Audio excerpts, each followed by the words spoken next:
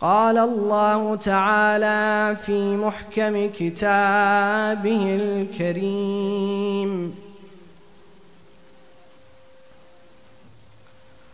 وقوله الحق وهو أصدق الصادقين. أعوذ بالله من الشيطان الرجيم.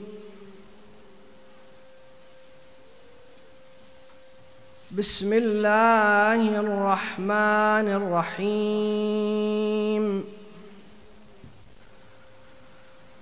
محصنين غير مسافحين، فما استمتعتم به منهن فآتوهن أجورهن. Bless this gathering and your gathering with remembrance upon Muhammadin wa Ali Muhammad.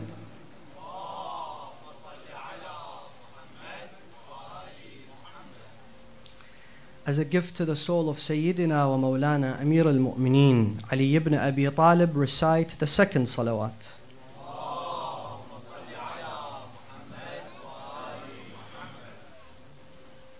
In this beloved night, and this blessed night, we ask Allah subhanahu wa ta'ala to shower onto the graves of all the mu'mineen and mu'minat with His mercy and compassion, and to hasten the reappearance of Sayyidina wa Mawlana Sahib al-Asr wa Zaman ببركة الصلاة على محمد وآل محمد بأعلى أصواتكم.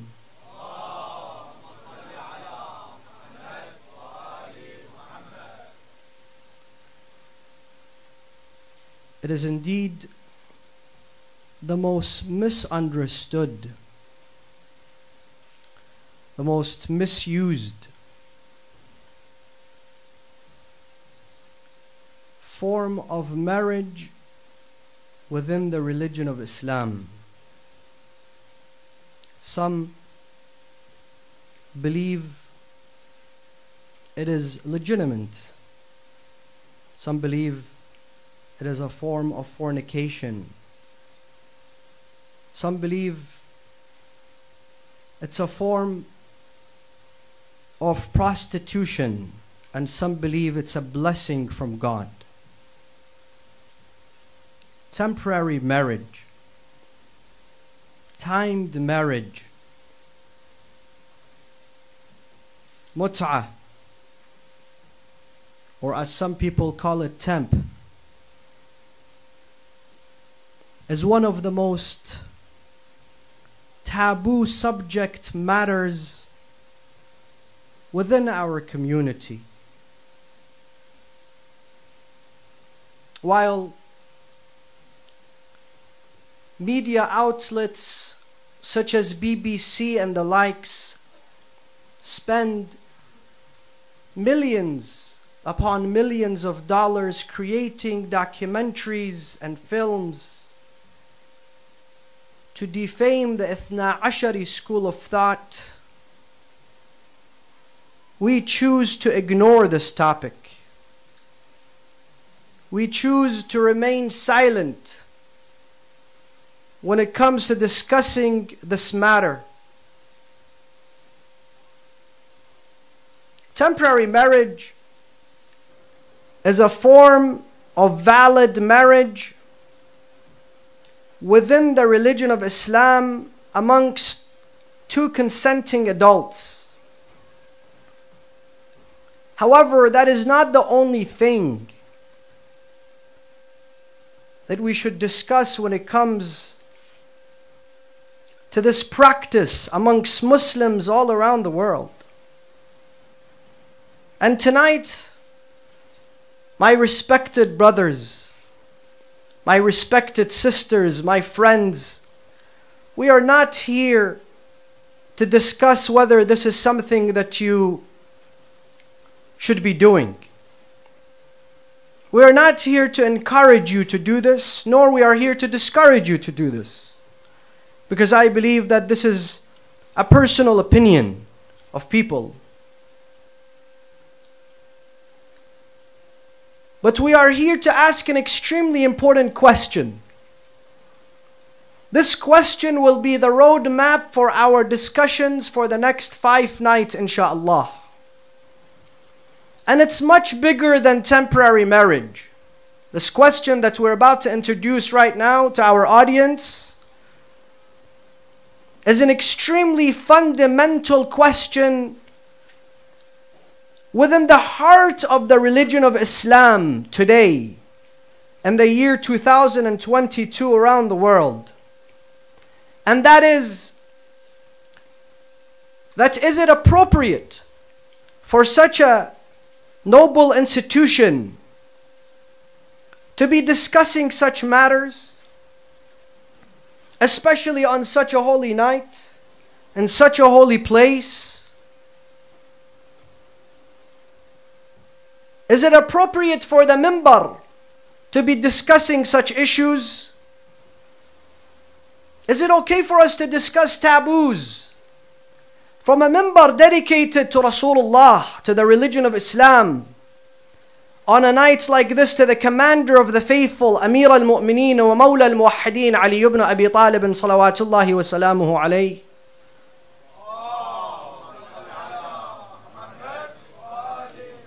And the answer is embedded within the life and the legacy of Amir al-Mu'mineen and his devout, his loyal, his most beloved companions, who were known as Hawariyun al-Amir al-Mu'mineen. And inshaAllah, in one of the nights I will be discussing the role of the Hawariyun of Amir al-Mu'mineen and the Shi'i legacy and the survival of Shi'ism. So today, we're going to tie the discussion tonight with the discussion on the very last night of our series. It begins with the companions of Amir al-Mu'mineen and the role, and it ends with the companions of Amir al-Mu'mineen and the role. And I wanted to define this very moment. Create a roadmap for everybody. Amir al-Mu'mineen had a set of companions known as Hawariyun Ali ibn Abi Talib. Just like Isa ibn Maryam, Jesus the son of Mary, had disciples, Hawariyun, Amir al-Mu'mineen also has Hawariyun, his disciples. So on a night like this, we go to the legacy of his disciples. Miqdad, Salman, Ammar, Abu Dhar, Malik al-Ashtar al-Nakha'i, Adi al-Kindi. We look at his legacy. We look at their legacy and we ask this question. Did they discuss taboos? Did they discuss things that others were not willing to discuss? If you look at the life of Amir al-Mu'mineen and his companions, you see their entire life, the school of Amir al-Mu'mineen, graduated individuals who are willing to step out of their comfort zones, who are willing to discuss things that others were not willing to discuss, who were willing to do things that others chose not to do. This was their task in life.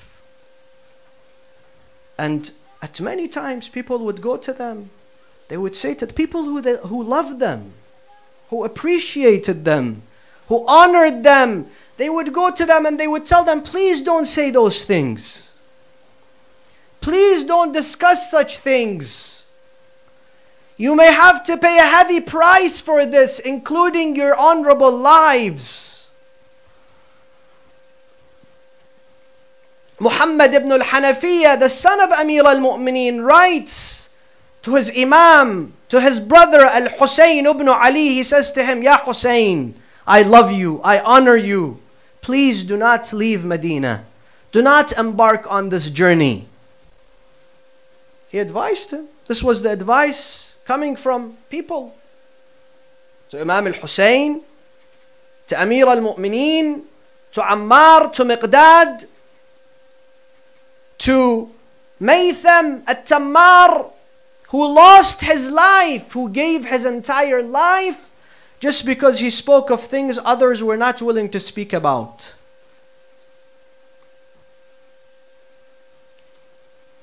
And the response comes from Imam al-Hussein, who is the reflection of the school of Amir al-Mu'mineen. And this minbar is dedicated to Rasulullah. This minbar is dedicated to Islam. This minbar is dedicated to the Quran. This minbar is dedicated to Amir al-Mu'mineen, but it is known as the minbar of Imam al-Hussein because this minbar is indebted to the blood of Imam al-Hussein, to the sacrifice of Imam al-Hussein. If it wasn't for Imam al-Hussein, we would not be gathered here tonight. So how do we do justice to Hussein on a night like this? We are reminded of his legacy, of his mission, of his vision. He told us the role of this minbar. We must remain focused, brothers and sisters. إني لم أخرج أشرا ولا بطرا ولا مفسدا بل خرجت لإصلاح أمة جدي رسول الله لكي آمر بالمعروف وأنهى عن المنكر وأسير على سيرة جدي وأبي بارك الله بكم. Imam al-Hussein says, I did not embark on this journey for fame or popularity or to say that which pleases the people or to make sure I don't, displease some people. I embarked on this journey for the sake of perfecting the ummah, answering its questions, giving it guidance, showing it the way, illuminating its path. And my role model is Rasulullah and my father Amir al-Mu'mineen. Amir al-Mu'mineen, if you were to describe him in one sentence, as he was described by Khidr on a night like this, Amir al-Mu'mineen was taken back to his home. Listen to me carefully. Imam Hassan came out and he said, Amir al-Mu'mineen will not be accepting any visitors. Please go. But there was one man there, crying.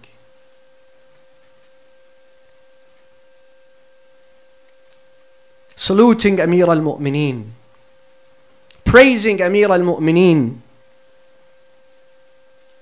And one of the things that he said, inshallah, we will be speaking about this on the 21st, but one of his sentences was, Wallah, la kana ya'khudhuhu fillahi lawmatu la'im. He wouldn't care what people thought. All he cared about was Allah. What pleases Allah. That every word that comes out of his mouth is devoted to the cause of the Almighty Allah subhanahu wa ta'ala. They asked Al-Imam al-Hasan, who is this man? We have never seen this man, but he knows Amir al-Mu'mineen. He says, ذاك أخوه الخضر. Khidr knows Amir al-Mu'mineen. And I tell you, brothers and sisters, every time you see this minbar,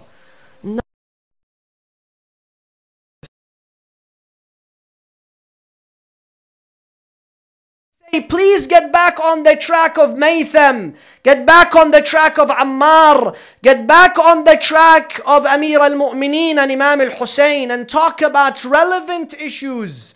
If BBC spends several $1 million to defame the school of Ahl al-Bayt using temporary marriage, we should not remain silent.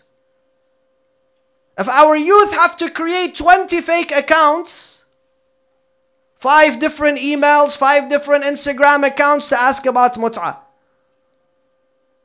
so they get clarity on temporary marriage, because it's a taboo. And the answer they get, what is it? Go take a cold shower, Habibi. Go to ziyarah. Pray Salat al-Layl. Go to the gym. The answers they get, they didn't ask for.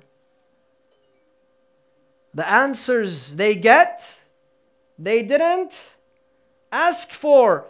The questions they ask, they don't get an answer for.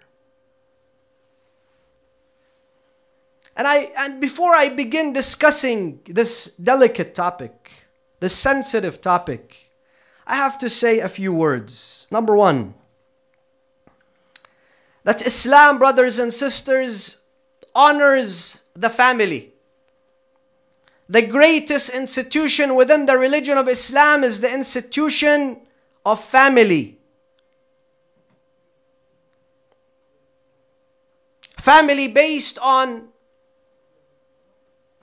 devotion, permanent devotion. Rasulullah sallallahu alayhi wa alihi wa sallam says, تناكحوا تناسلوا فإني أباهي بكم الأمم يوم القيامة ولو بالسقط. Get married, establish families, have children, and make me proud on the day of judgment. However, consider this, brothers and sisters, as an emergency door. As something placed as a rahmah by Allah subhanahu wa ta'ala for the people. It may not be the norm, but it is there. Don't judge it so quickly. Don't be so close-minded when you come to things that you are ignorant of or you don't know. Like I said, some people, they hate it. Some people, they don't want to talk about it. Some people don't want to discuss it. Of course, there are a few people who want to always discuss it. But the concept is that we have to be open to studying, learning, and understanding the religion of Islam. Number two, while I see, mashallah, the shabab here, and the older shabab as well, mashallah, so eager, I have to give my personal opinion. This is my personal opinion. I could be wrong. I don't believe this is for young adults. I believe that this is for more mature and developed individuals. And I don't believe that this is the solution for everyone. And inshallah, we will keep discussing this as we examine this topic further tonight. If you are ready, inshallah, to recite Jawshan al-Kabir this evening, and Dua Abu Hamza, and do the A'mal, and you are excited to be here, I request you to recite 3 loud salawats ala Muhammadin wa Ali Muhammad.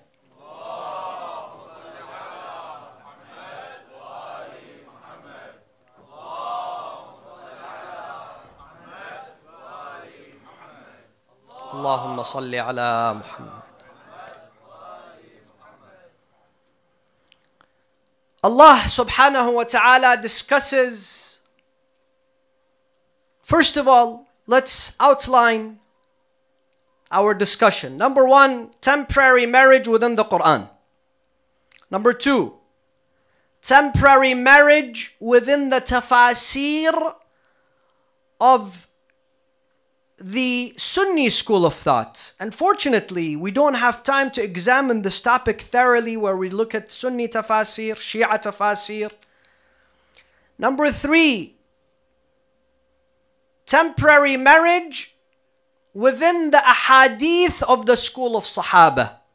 Number 4, which is very important, temporary marriage practiced by the Sahaba. And number 5, which is the most important station, the most delicate station, temporary marriage and our community. Number 1, Allah subhanahu wa ta'ala in chapter 4, verse 24, speaks of the validity of temporary marriage. Chapter 4, Surah An-Nisa, is known as the second Baqarah. Why? Because it is the second largest chapter within the Holy Quran. Now keep this in mind. When was the fourth chapter revealed? The fourth chapter of the Holy Quran, Surah An-Nisa, the woman was revealed 7 years after the hijrah of Rasulullah. So towards the end of the life of Rasulullah. When did it end? When did its dissension end? The 10th year after the hijrah. In fact, some Sunni ulama, mufassirin, scholars of tafsir, have stated that ayah 172, known as Ayatul Kalalah, was revealed as the very last ayah within the Holy Quran. So the fourth chapter of the Holy Quran, it took approximately 3 years for it to descend. 7th year after the 10th year. Why do I say this? Because many people will tell you the ayah of mut'ah has been abrogated, has been changed, the law has been changed. And when you look at the verses that they suggest abrogated this ayah, you see that all of them were revealed prior to this ayah, prior to Surah An-Nisa. So they cannot abrogate, they cannot do naskh of Surah Al-Nisa. Allah subhanahu wa ta'ala here discusses a timed marriage where a man is then required to pay a dowry in return of this marriage, this fixed period of marriage, to the woman. Very good.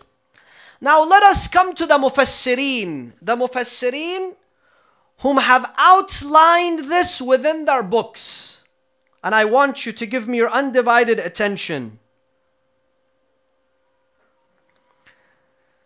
You see, within Surah An-Nisa, brothers and sisters, since it's the time of the Quran, the season of the Quran, we are spending time with the Quran, and I am extremely proud of this community and the organizers within this community. May Allah bless them as He has blessed them. And may Allah continue to support them as He supported them. How they've dedicated every night to the Holy Quran. How many of our communities, brothers and sisters, you find that they have a professional Quran reciter who recites the Quran in the most beautiful manner, displays eloquence when it comes to reciting the Quran, so that our youth get to know the Quran, get to experience the Quran in this beautiful melody. In fact, this is the duty of every single Islamic institution that belongs to Ahlul Bayt and adheres to the teachings of Ahlul Bayt. Wallahi. This is the primary objective of the month of Ramadan. Rasulullah says, إِنِّي مُخَلِّفٌ فِيكُمُ الثَّقَلَيْنِ كِتَابَ اللَّهِ وَعَتْرَةِ آل بَيْتِ مَا إِن تَمَسَّكْتُمْ بِهِمَا لَن تَضِلُّوا بَعْدِي أَبَدًا. We must take the Quran and the Itra together. We must give, as we give importance to Ahlul Bayt, we must give importance to the Quran. And I hope and I pray that all the communities take the example of this community. Spend some time with the Quran, especially the youth. And I'll just say this one hadith. Rasulullah sallallahu alayhi wa sallam says, أَيَّمَا شَابٍ, once a youth, a young man, a young woman, such as the majority of the people here, spend their youth with the Quran. خَالَطَ الْقُرْآنِ لَحْمَهُ وَدَمَهُ. The Quran becomes part of his existence, part of his second nature. He becomes inseparable from the Quran. وَكَانَ الْقُرْآنُ لَهُ شَفِيعًا مُشَفَّعًا. And the Quran then becomes his interceder in this life and in the next life, his guide in this life and in the next life. And this Quran, brothers and sisters, this book is alive. This book is not dead. This book can guide you. It can answer your questions. It can bring you happiness and joy. It can bring you success. Seek guidance from this Quran. Inshallah, we'll talk about this in the next few nights. The chapter was revealed. Chapter 4 was revealed to abolish many taboos. It's entitled Women. Women weren't even recognized, weren't even respected. To talk about family values, to talk about inheritance, to talk about women's rights, to talk about children, to talk about their upbringing, to talk about akhlaq, to talk about morality, to talk about ethics. And one of them is this, a solution for people all around the world, as you shall come to see it and to know it. So Allah subhanahu wa ta'ala says, introduces this marriage in the 4th ayah of the 24th ayah of the 4th chapter. Which ones of the ulama of the Muslimin? You see, because they tell you, if you ask them what is mut'ah, they tell you it's fornication, it is zina, it is a marriage only practiced by the Shia, it is prostitution. Look at the level of ignorance and jahala that some of the Muslims they live in. And there is nobody to question them, nobody to ask them. We go to their most important book of tafsir, hands down the most important mufassir of the Sunni school of thought, Muhammad bin Jarir al-Tabari, who died in the year 224. He hails from Tabaristan. And no one, no alim, no Sunni alim can question Tabari. He speaks of the legitimacy of the temporary marriage. And in this ayah, and the tafsir of this ayah, he speaks of its validity in the time of Rasulullah, in the time of Abu Bakr, and in the time of Umar, towards the end of the time of Umar. Second, by the way, I'm not speaking of them in chronological order. Order of importance, of how important those mufassirin are within the Sunni school of thought. And by far, they are great mufassirs for the most part. They have rejuvenated the science of tafsir. Today, if you go to academia, those are the main books of tafsir. Number 2, Fakhr al-Din al-Razi. Fakhr al-Razi, Tafsir Fakhr al-Razi is by far one of the most important books of tafsir within the Muslim world. He is known as Imam al-Mufassirin, who died in the year 605 after the Hijrah.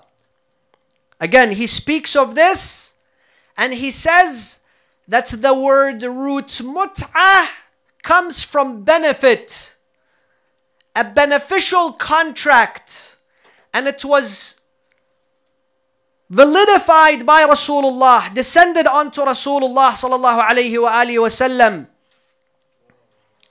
and practiced by the companions. Number 3, Ibn Hazm al-Andalusi. Ibn Hazm al-Andalusi, brothers and sisters, go read his biography. Some people believe he was Nasibi.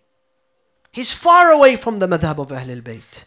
Certainly he carried a certain animosity for the Rawafid, as he calls them. Ibn Hazm al-Andalusi was the founder of Wahhabism, who died in the year 456 after the Hijrah. And number 4, the father of Nawasib, the father of the modern day Wahhabism, Salafism, Ibn Kathir, the teacher of Ibn Taymiyyah, who died in the year 774 after the Hijrah. Every single one of them, when they come to this ayah, they speak of the validity of temporary marriage. So I don't understand how you tell me that this is a form of zina, this is not practiced in Islam, this was not there. It's in the most important books of tafsir. Now, let us come to Bukhari. Sahih Bukhari, not Tarikh Bukhari, Sahih Bukhari. Mut'ah is mentioned 12 times in Sahih Bukhari. 12 times. In Sahih Muslim, 26 times. Ibn Hanbal 22 times. At-Tirmidhi 5 times. And I want to read for you what Ibn Hazm al-Andalusi says in his book. That will shock you all tonight. In his book, Ibn Hazm al-Andalusi, Al-Muhalla, it's a fiqhi book, Kitabun Nikah, volume 9, page 519. Listen to this, please. He says, وَقَدْ ثَبَتَ عَلَى تَحْلِيلِهَا. He speaks of temporary marriage, and he says, it is a valid, it is halal. بعد رسول الله جماعة من السلف ومنهم. It was practiced after Rasulullah by some of the companions and amongst them. ومنهم, not all of them. من الصحابة. Which one of the Sahaba? He first begins with Asma bint Abi Bakr as-Siddiq. Asma, the daughter of Abu Bakr as-Siddiq, she practiced temporary marriage. And inshallah I'll speak about the results of the temporary marriage. One of the Imams, one of the great tabi'eens, was a result of this marriage. Asma bint Abi Bakr as-Siddiq. وجابر ibn Abdullah. Jabir ibn Abdullah al-Ansari. Those are very important individuals. Very important Sahaba. Those are not just ordinary Sahaba. Jabir ibn Abdullah al-Ansari. وابن مسعود وابن عباس. Abdullah ibn Abbas, حبر الأمة. ومعاوية ibn Abi Sufyan. He writes this in his book, Ibn Hazm. وعمر بن حريث وأبو سعيد الخدري وسلمة. ورواه جابر بن عبد الله الأنصاري وجمع من الصحابة. وكان مدة على زمن أبي بكر وعمر إلى قرب آخر خلافة عمر. So you tell me, who made mut'ah haram, Rasulullah or Umar? According to him, according to Ibn Hazm al-Andalusi, Umar. I don't know what he was thinking. I don't know why he did this. But we come to the hadith. They went to his son, the second Khalifa's son, Abdullah ibn Umar, who used to practice temporary marriage. And they told him, but your father forbid temporary marriage. How can you practice temporary marriage? He says, because of the witness of my father, I practice it. They say, how? He says, my father said, كانتا على عهد رسول الله وأنا أحرمهما. He was a witness that they existed in the time of Rasulullah. So I take him as a witness. But his ijtihad, I don't follow his ijtihad. How can he have ijtihad when Rasulullah has made it halal? Amongst the very important names in Islam, Abdullah ibn Zubayr ibn al-Awwam and Asma ibn Umays. Abdullah ibn Zubayr was the product of the temporary marriage by Zubayr and Asma bint Abi Bakr. So this is not something foreign to the religion of Islam or outside the realm of Muslims. If you don't believe in it, if it's not for you, if you don't like it, if you hate it, don't call people who practice it as zunat, that this is outside the religion of Islam, and accuse them of adultery. And I want to conclude, brothers and sisters. Tonight we have a lot of a'mal. Tonight we have a lot of dua. We also have the masa'ib of Amir al-Mu'mineen. But I want to conclude with a few words. Like I said, brothers and sisters, I'm not here to encourage you to do it, to discourage you to do it. But I'm here to speak of certain elements that happen within our community in regards to temporary marriage. And we must talk about this. We must address this. Number one is, do not shame those who practice it. Shame those who do haram. Even those who do haram. Who are we to shame people? Shaming in Islam is forbidden. In fact, the hadith says, "Man ayyara mu'minan ala dhanbin waqa'a fih." If you come to a mu'min and he's committed a sin and you tell him, "Oh mudak, طيح الله حظك, ليش هيك سويت? ليش صخمت وجهك?" The hadith says you should not do this. You will fall into that sin because you're not in that person's shoes. Do that which Imam al-Hussein does with sinners. When Hurr ibn Yazid al-Riyahi, the greatest sinner, comes to Imam al-Hussein does not shame him. Imam al-Hussein takes him by the hand. He raises him. Tubta aballahu alayk. Tubta aballahu alayk. Tonight is the night of Tawbah. Imam al-Hussein showed Hurr that his door of forgiveness and the door of the forgiveness of Allah is open. With no shaming. Come. Within moments, Imam al-Hussein showed him the way for repentance. This is for sinners. If people do this, don't shame them. They're not doing something haram. If it's not for you, it's not for you. Why are you shaming people? Why are you going after their reputation? Why are you defaming them? Why are you harassing them? Number 2. I see that some people, and remember when I said in the beginning, I feel that this is more for a mature, more developed individuals because of the results that I see. Especially the younger sisters. Do not make, not everything halal you must do. Do not make a decision where you will regret later. Be wise in your decisions, even in permanent marriage. You have to be wise. Where you live, how you live, what you do, what you eat, even if it's halal, you have to have some wisdom. You have to use the aql that Allah subhanahu wa ta'ala has given you. Because you may have regrets. Why? Because I have seen blackmailing happen within our community. Don't tell me this has not happened, where people are blackmailed. They're defamed. A few years ago in the state of California, someone committed suicide because of this, because of blackmailing. Do you not think of Allah? Do we not think of our qabr? Do we not think of our akhirah? Do we not think of munkar wa nakir when we blackmail people? When we destroy their lives? When we demolish their families? When we take it to social media and maybe it's not even true. Many of the times it's fabricated lies and we use that to defame people. Isn't this the spirit of Surah An-Nisa? Surah An-Nisa came to talk about social illnesses, family issues, illnesses within society, and this is one of them. This is one of the illnesses within our society. And number 3, do not abuse this. Not everything that is made by... Because many people will tell you this is an ugly act. This is the act of perverted people. Why? Because of the ways that some people abuse it. It is abused. Some people don't even understand its rules. Some people don't even understand its regulations. Go read Risala al-Amaliyah. There is no difference between the laws of permanent marriage and temporary marriage. So when BBC comes and says this is used by the Ithna Asharis as a form of prostitution, it's a lie. And if it is practiced, it is abused by some of the followers.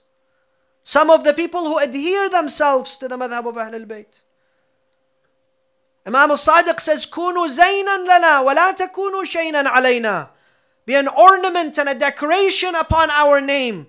Not somebody that brings such a terrible reputation for the school of Ahl al-Bayt. Don't misuse this. Understand its laws. Understand its limitations. And if you're about to get into a contract, know that this is a contract. You can limit the usage of this contract.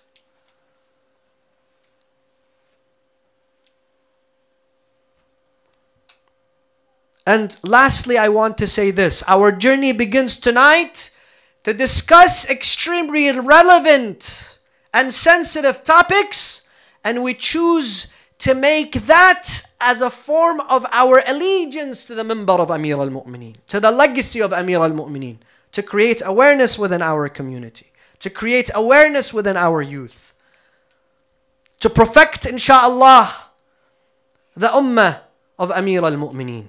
Salawatullahi wa salamuhu alayhi.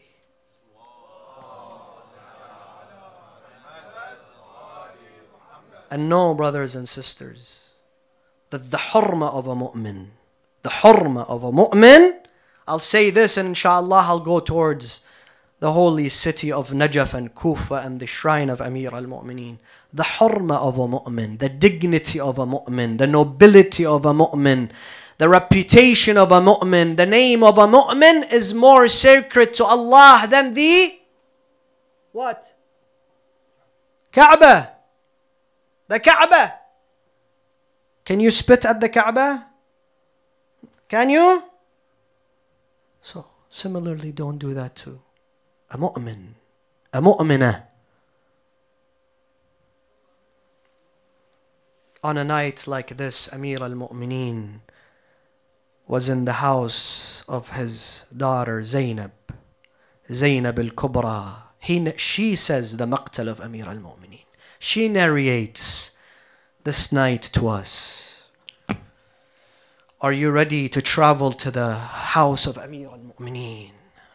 ومولى الموحدين أسد الله وأسد رسوله وارث المشعرين وأبو السبطين من حارب بين يدي رسول الله بسيفين وضرب برمحين وهاجر الهجرتين ولم يشرك بالله طرفة عين يعسوب المؤمنين وتاج البكائين وأول المسلمين وأصبر الصابرين.